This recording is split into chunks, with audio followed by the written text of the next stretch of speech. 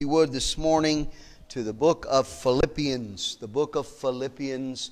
We're going to read just one verse out of Philippians, and then we're going to go to the Gospel of Luke, a few books back, and read a couple of verses there. This important subject I want to speak on today, we need Him. We need Him. Philippians 4, I'm going to read one verse. In verse 19, Philippians 4 and verse number 19, it says, "But my God shall supply all your need according to His riches in glory by Christ Jesus."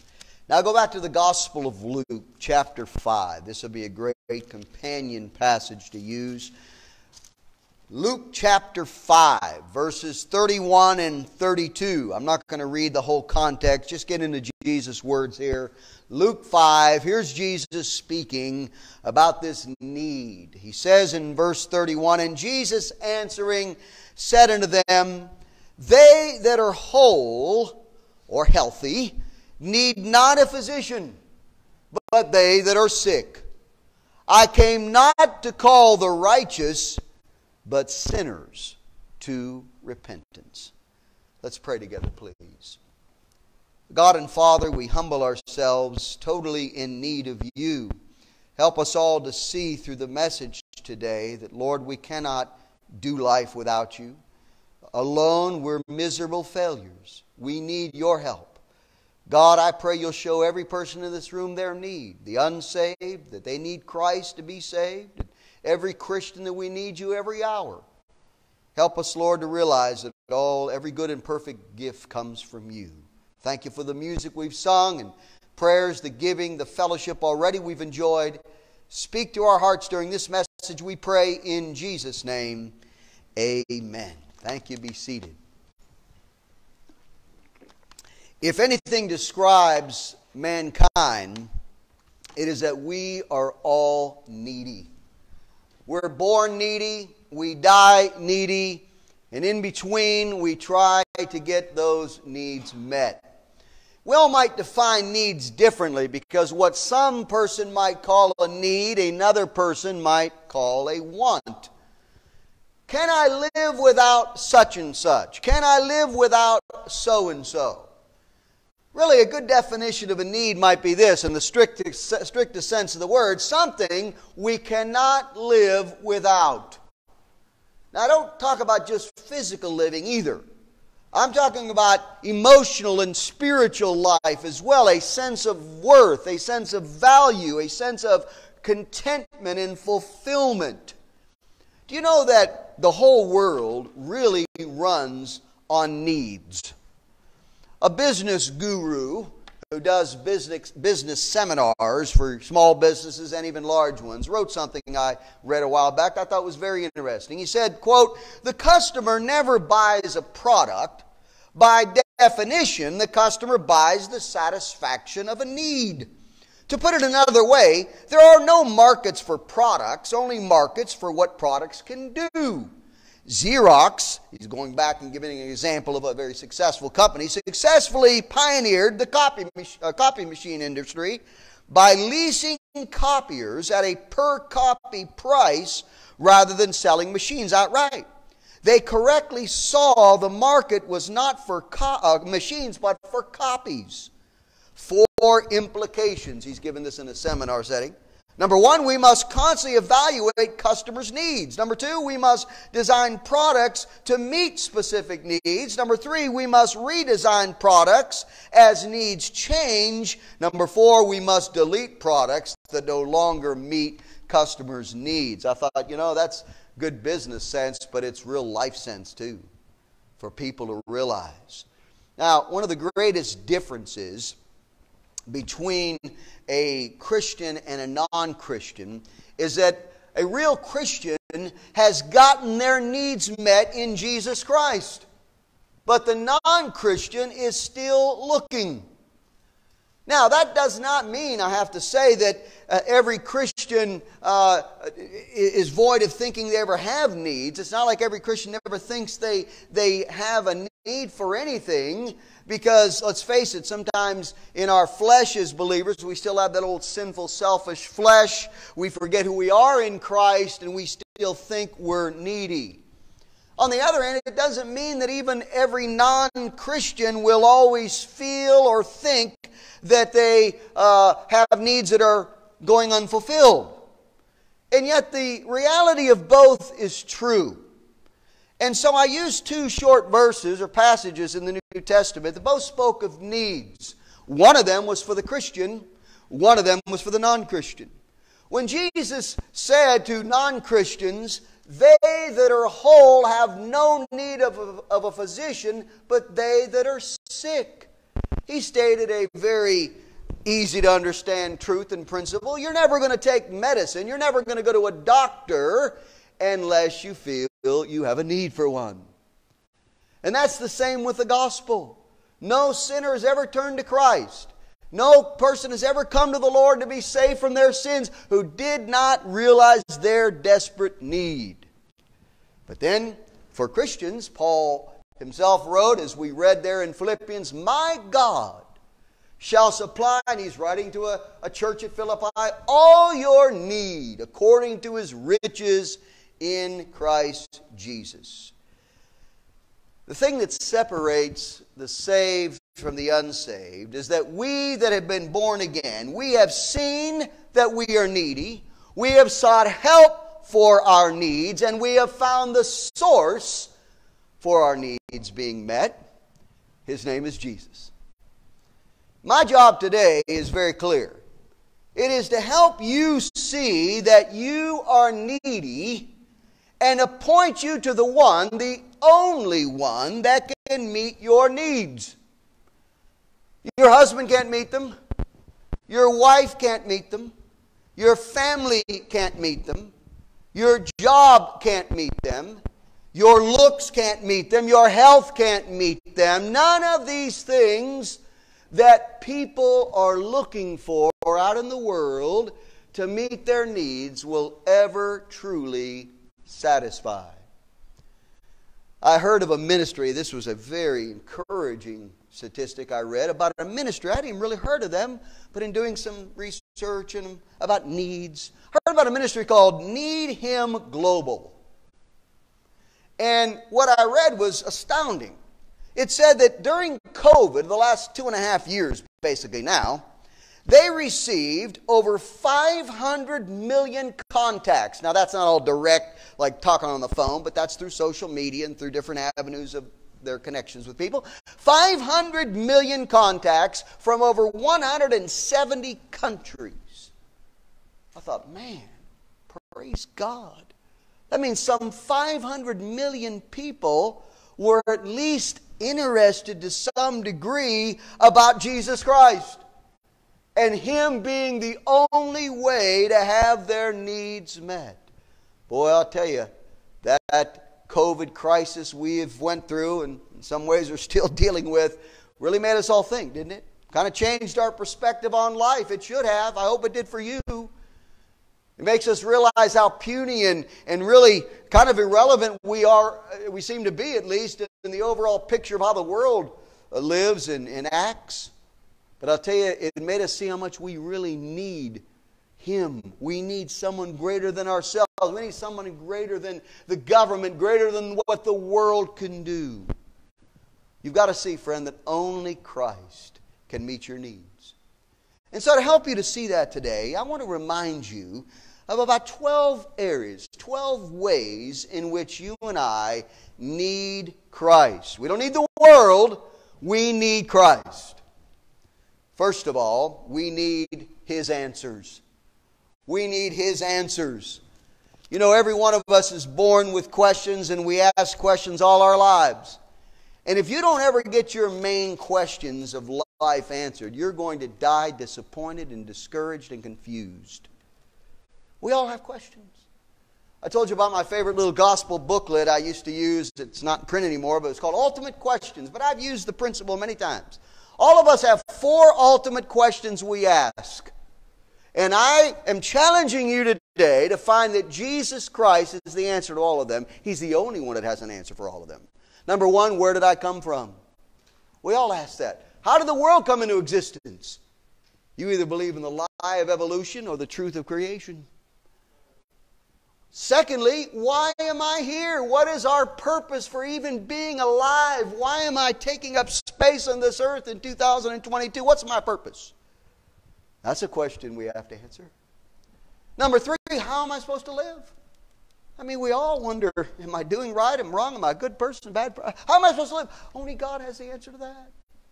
And then ultimately, number four, the final question, where am I going when I die?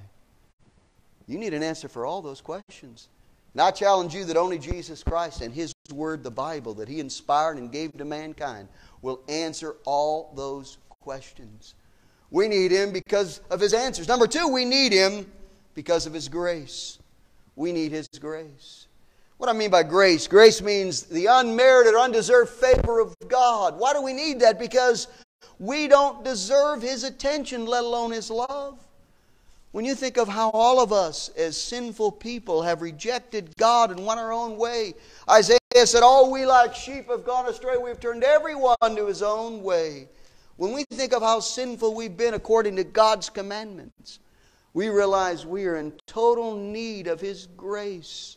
Paul beautifully wrote it in Romans 5 and verse 2, by whom also we have access by faith into this grace, wherein we stand and rejoice in the hope of the glory of God. Grace is one of those beautiful words. Our friend Johnny, I don't see him here today. I wish he was here, but he brought a devotion yesterday and he mentioned one of his many points of interest that he had in the Bible is how grace is mentioned first in the Bible with Noah. But Noah found grace in the eyes of the Lord. Early in the Bible and all through its Scripture, we see grace. We need grace. I'll tell you, once you realize how sinful and disconnected your life is and my life is, once I saw how sinful and wicked I was and selfish and I couldn't do anything on my own, I realized I needed God to have mercy on me. I needed His grace to save me. Well, not only that, we need, thirdly, His atonement. Or, I'm sorry, His forgiveness. Let me do forgiveness first. His forgiveness. And it comes along on the same line with grace. The reason we need forgiveness is because we are all an offense to God. We've all offended God so much. Now, again, remember the point about Jesus saying that if you're sick, you need a physician. If you don't think you're sick, you won't. This point might not fall on accepting ears, but when you see your life as sinning against God and offensive to a holy God, then you will desire forgiveness. When you see you've offended your spouse, you've offended a sibling, a parent, a child, a close loved one, a fellow worker, classmate, whatever. You know, when you offend somebody and you really know it, you know there's a split in that relationship. There's something that's happened. You know what you want? What you desire? Forgiveness. You desire reconciliation. That's what we need. We need His forgiveness. Oh, Paul again writes in another beautiful passage in the book of Colossians this time. Colossians 1 and verse 14. Paul wrote, in whom we have redemption through His blood, even the forgiveness of sins. That's the great work of salvation. If I was to say, what is being a Christian really all about? I mean, to boil it all down, it's being forgiven by the great God of the universe. That's it in a nutshell. It's being forgiven. It's going on having your sins taken away by Christ. Through His blood, that leads me to point 4, which I wanted to mention. We need His atonement. His atonement. Atonement's a big word in the Bible. Now, it's not a word we use much in our common vernacular today, but it's an important word scripturally, and it means a covering. It means for God to cover your ugliness and my ugliness with the perfect righteousness of Jesus' life. Not only did Jesus die to forgive our sins, but He lived to give us a righteous life in place of our sins. I can't live good enough for God to love me, good enough for God to accept me, good enough for God to let me come into His kingdom and live eternally with Him. I can't live that way. Neither could you. We needed the righteousness of Christ. I need His atonement. I need His covering. That's why all through the Bible, beginning in the Garden of Eden itself, we have God Himself first killing an innocent animal, shedding its blood. What a gory, awful sight, you say. Well, it's supposed to be. God wants you to see how awful your sins are. My sins are. He wants us to see that without the covering of an innocent, pure sacrifice, we can't be covered from our sins. Our sins are going to show up, and right in His eyes, He's going to see them, and He can't have anything to do with us unless He covers us. Paul again, Romans 5:11 says, and not only so, but we also joy in God through our Lord Jesus Christ, by whom we have received the atonement, the covering. And all through the Bible you see those animals being sacrificed. It's because an innocent had to die for the guilty. Jesus was the Lamb of God, which taketh away the sin of the world, who died as the perfect, innocent sacrifice for guilty sinners like you and I. Well, let me go on to another need. I've just given you a little bit on each one of these. We need His answers, His grace, His forgiveness, His atonement. We need His purpose. We need His purpose. Boy, this is a great one. I mentioned it kind of as one of those ultimate questions, but let me go a little further into it. You know why we need His purpose? Because we don't really know what life's about without Him. We really would never get the big picture. If you don't think I'm telling the truth of that, look how messed up people's lives are who don't know Him. They don't even know what life's really about. Why we're even here. What we were meant to do. What we were meant to accomplish. What was meant to happen while we were here. For whatever length of time we're here. See, we need His purpose. Christ gives you purpose. Before I came to the Lord 38 plus years ago now, as a young 20-year-old hoodlum, if you will, drug addict, I didn't have any purpose at all. My purpose was to get the next bit of drugs I wanted to buy for the weekend.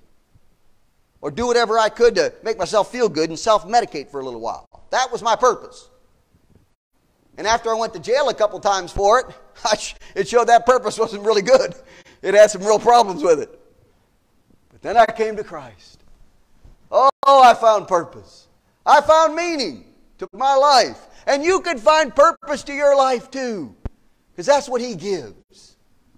Romans 8:28, the great verse on God's providence. For we know that all things work together for good. They don't stop there because they don't work good for everybody.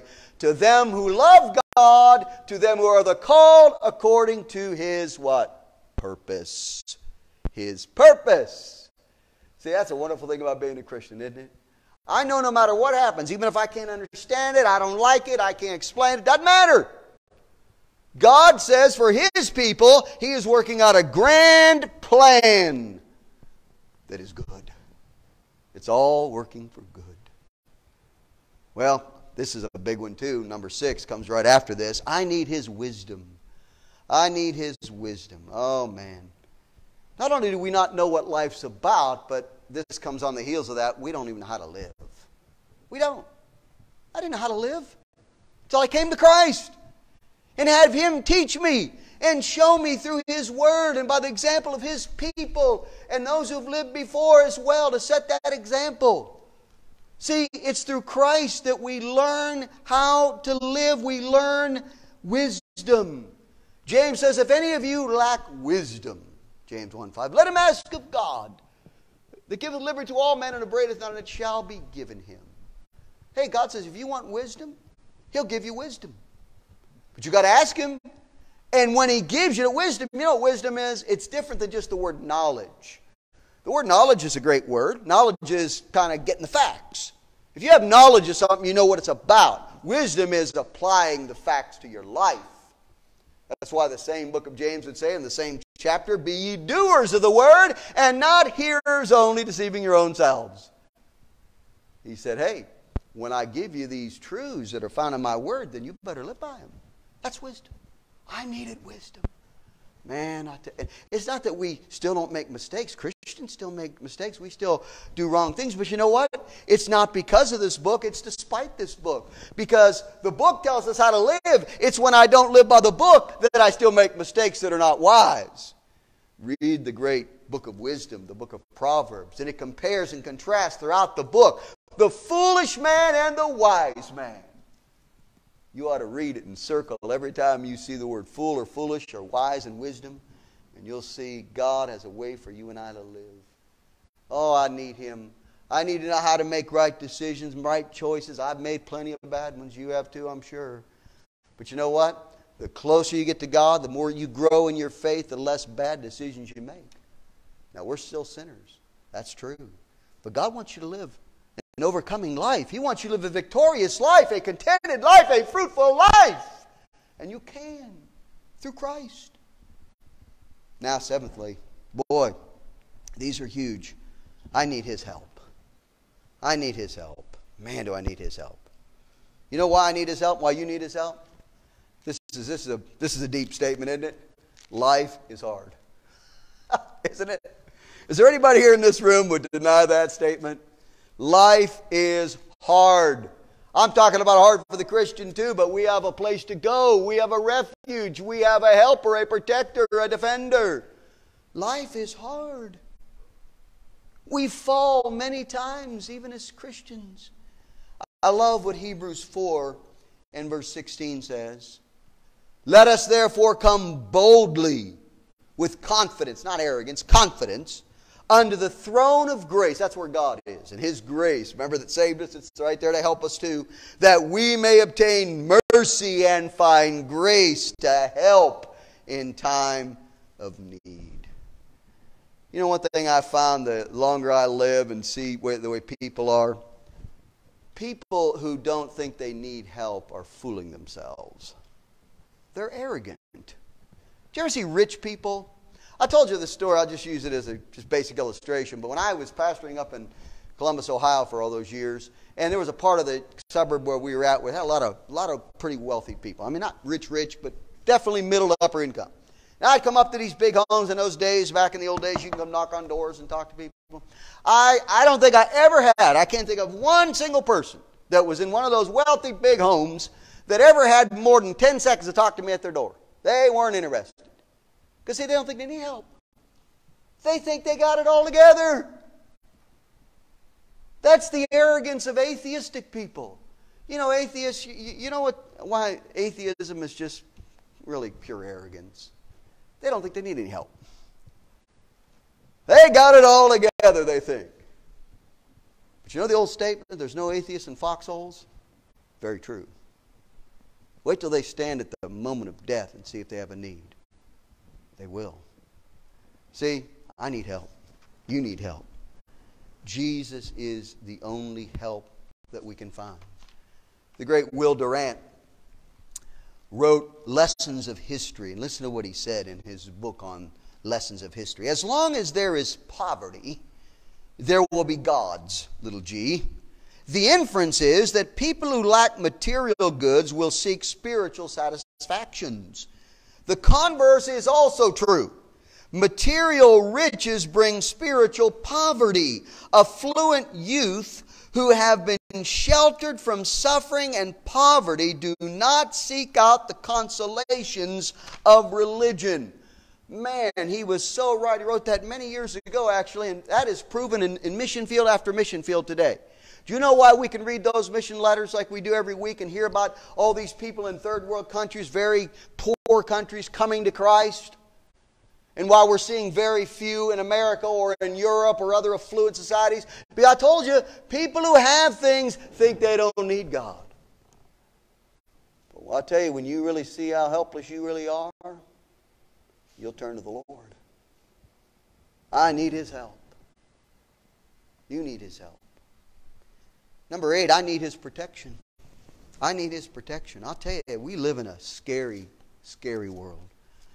Man, it doesn't take anybody very long to stay up on the news or check out a news feed on your phone or whatever it takes. It's not going to take you long till you realize, man, this is a scary, dangerous, threatening world.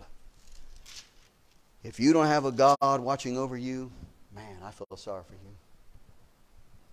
God protects His people. Now, things still happen to Christians at times. That's true. I'm not saying a Christian doesn't ever die a terrible death, or a Christian can't die of an accident or a terrorist attack or a disease. Yeah, they die. But they die with the Lord. The unsaved die without the Lord. What a difference. Listen to Psalm 34, one of my favorite psalms. It says in Psalm 34:7, "The angel of the Lord encampeth round about them that fear Him, that fear God, and delivereth them." Verse 17, "The righteous cry, and the Lord heareth, and delivereth them out of all their troubles." Oh, this dangerous world we live in, you need a protector. You need a defender. The Lord is that refuge. He's our rock, the Bible says. He's our helper. He's the captain of our salvation. I don't want to go through life without His protection. Do you remember when Paul wrote to the church at Corinth in 1 Corinthians 5? There was a man in that church who was living in open fornication with his mother-in-law, or stepmother. And you know what Paul said to the church there as this guy was gloating on this sin he was living in? Paul said, kick him out of the church. Dismiss him from the church. But here's the key. That he might be delivered unto Satan. There was protection in God's church. He said, you kick him out of the membership, he's at the mercy of the devil then. You think the devil's merciful? He's not.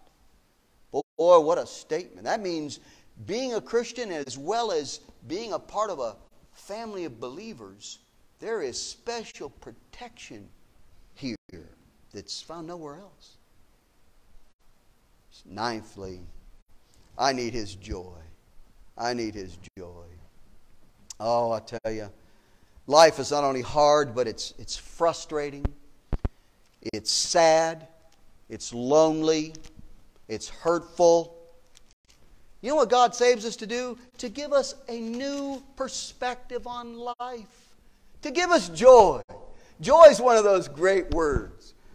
Our granddaughter, they named her Joyella, but you know, we always call her just Joy. She's a joy to our lives, but she's joy. We need joy. The great book of Philippians, I took one of our verses from. The book's all about joy. But I want to read 1 John 1:4, which I love. 1 John 1:4 says, "And these things write we unto you, that your joy may be full." God wants you and I to have joy, Christian. And people that don't have the Lord will never find real joy. Like I said, they're struggling and running around to and fro, trying to get satisfaction, trying to find some purpose, trying to hold on to something like an anchor to keep them from drowning in this world and all its problems. You'll never find it without Christ. He's the joy of life. I think about what's happened recently, like down in Uvalde, Texas, with those parents of those 19 children that were killed. By the way, things happen in the world because God gave free will to man. People want to blame God. There's no God. If there was a God, why'd all those things happen? Well, do you want God to make you and I robots where nothing bad could happen? You'd have no relationship with God, or couldn't have it with no one else either. God made us volitional, willful creatures. And He let us live on this earth for a certain amount of time. And per se, because He made us that way, let you do whatever you want. But there is a day of reckoning. There is a day to answer for all that. But let me go back to those parents. Man, how could those 19 groups of parents ever go on? I don't know who they are. I don't know much about them. Read a few names, but I don't know if there's a Christian among them. I hope there are. I'll tell you this, I've seen and heard and read of stories, but the only way a person can go on with any sense of normalcy to their life after something tragic like that is to have the joy of the Lord, to have an eternal perspective. I'm going to see my little son or daughter again. There's another life, a better life coming. See, there's joy. God wants to give us joy. We need His joy.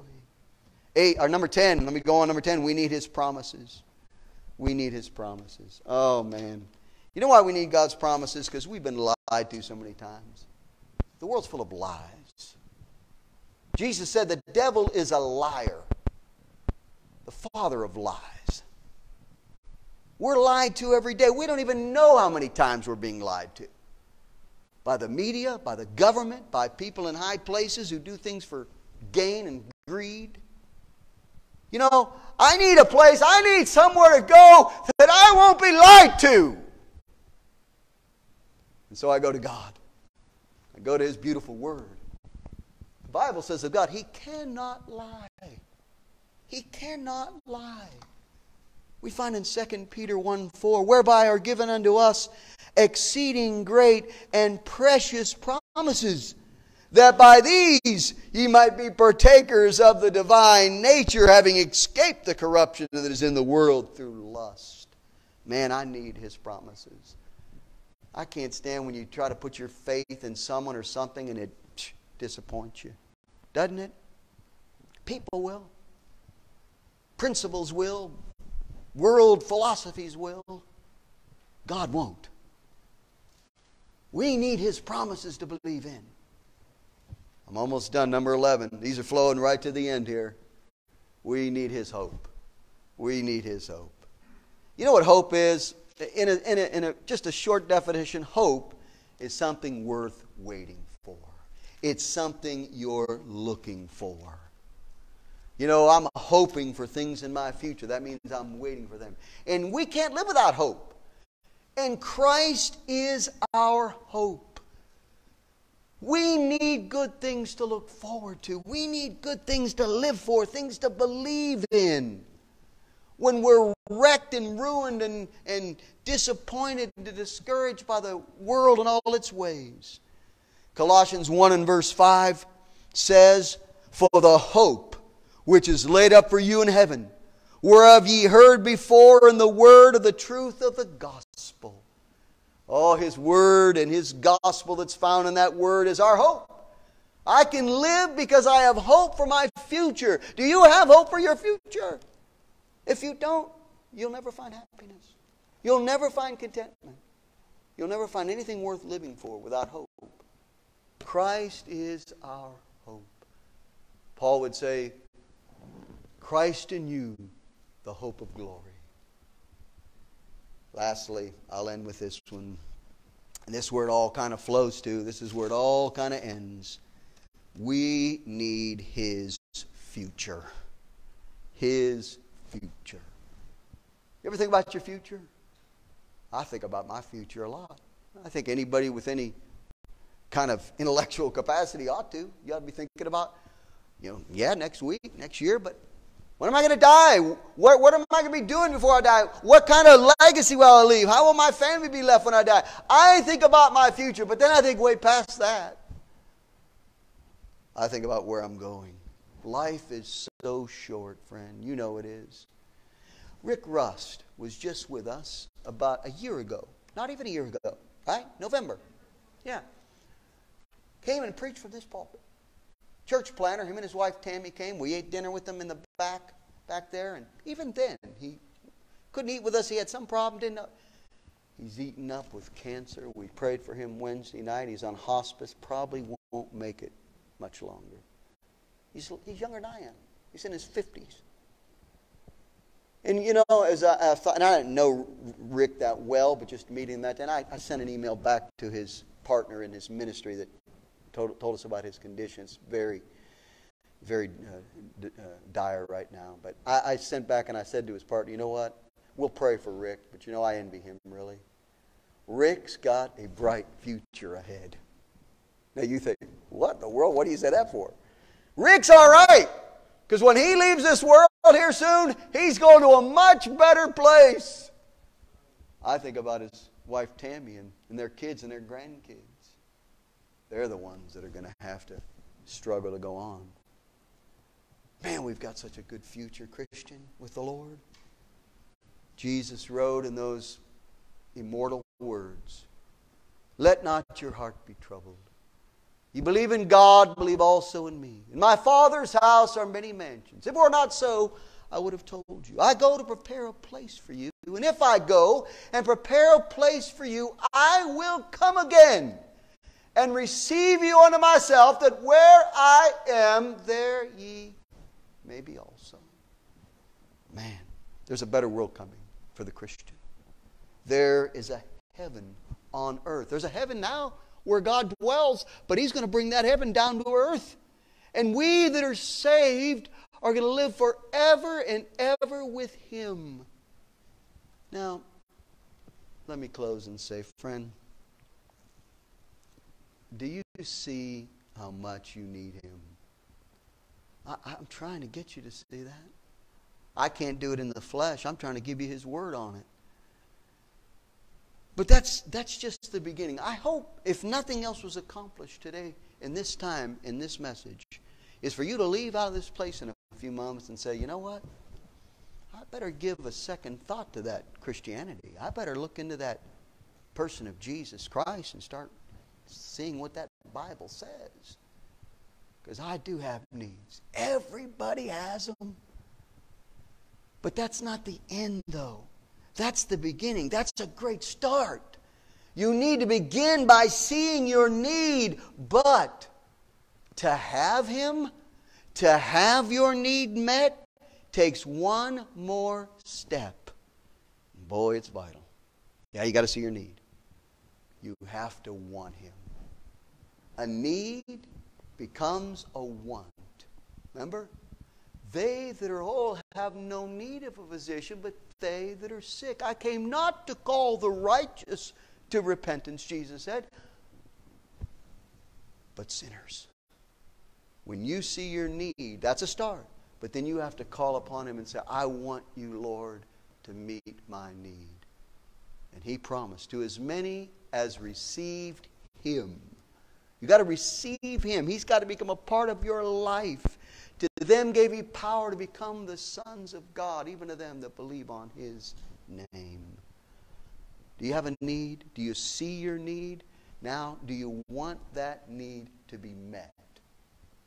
Even today, you could come to Jesus Christ. Come as a sinner. Understand that there's nothing you can bring. No good work you can do. It's not about going through some rituals. It's not about baptism. It's not about church membership. It's not about giving to charities. It's not about turning over a new leaf. That won't do it. It's Christ.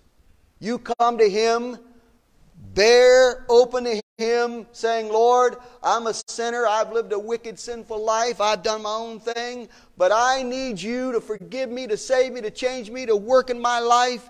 And I'm coming to You because now not only do I need You, but now I want You. If you'll do that, friend, you can be saved. Heads are bowed. Eyes are closed. Boy, we need Him. We're going to have a time like we always do to let you think about that thought. And not just for these few moments with the music playing, but I hope you'll think about it throughout the rest of this day and onward. This is the greatest thought you can ever have. I remember when I first had it. Oh, it took a couple of months going to a little church like this because I wasn't raised in a Christian home. But man, the more I heard the gospel and heard about my life, the more needy I was becoming. Man. But it wasn't all bad. It was good because then I saw who could meet that need. His name is Jesus the Christ. Today, friend, you could be saved. If you'll come with a repentant heart and faith in Him and Him alone to save you, just call on Him. Like the Bible says, whosoever shall call upon the name of the Lord shall be saved. Today could be your day of salvation.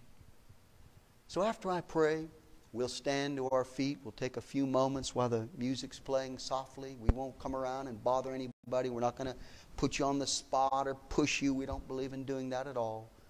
But we want to give you an opportunity. Maybe you have questions. Maybe there's other things that you have doubts about. And I understand that. We live in a skeptical world, and we're open about these things here. We want to talk to you. I'll come to your home. I'll have you come to my office. My wife and I'll talk to you. We'll do whatever we got to do to meet with you and spend as much time as we can. I give out materials to people all the time. Tell them, read these things. And let's talk about it. We want to answer your questions. Because remember, your need has to become your want. You've got to want Christ and ask Him to save you. I'm going to pray. Then it'll be your time to get along with God where you're standing and think about your need. Our Father, our God, we love You so much. God, You're so good. Your Son and the Spirit, one God forever and ever. Thank You that You've met my need and You've met the needs of millions upon millions of people all throughout time. And now in this little place with this handful of people, There's people here with needs, I'm sure. Unsaved people who need Jesus Christ. God, I pray they'll see that need. It'll become a want and they'll call on Him to be saved today. For Christians that have You and obtained Your salvation, yet, Lord, we forget what we have and we become needy too. So God, help us realize, as that great verse said, You'll supply all our needs in Your riches in Christ. So Lord, help us to realize that You're in control of all things and You are the great need provider. Bless, Lord, this invitation. Speak to every heart. We pray in Jesus' name. Amen. Would you stand? Eyes are closed, heads are bowed. We're not going to come around and bother anybody, but this is your time.